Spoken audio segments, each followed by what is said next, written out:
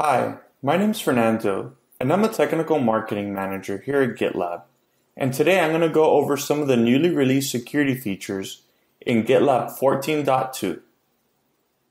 The first new security feature that we can see is tracking the usage of dependency scanning and fuzz testing within our group. Previously, you can only track adoption of these GitLab features through the API. Now it can be done within the group view. This allows us to know what groups have adopted certain security practices. Now let's take a look at this. So here is a GitLab group for all of our DevSecOps projects.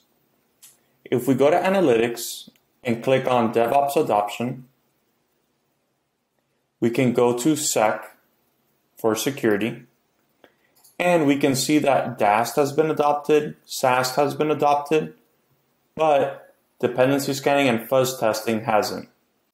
This helps us audit our groups and make sure that the appropriate scans are being run.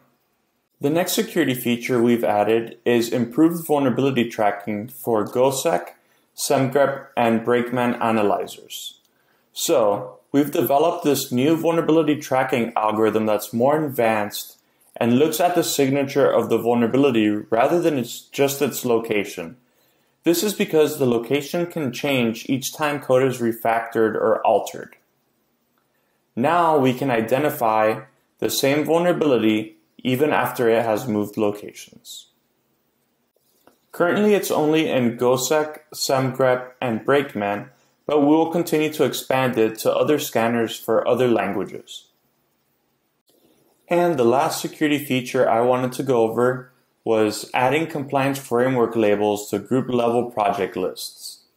Compliance framework labels are now shown on the group level project list, allowing us to identify at a glance which projects have a specific compliance framework applied.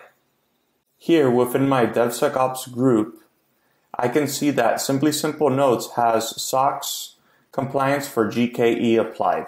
This makes it easy to see which projects require certain types of compliance or are adhering to a certain compliance framework. And thanks for watching.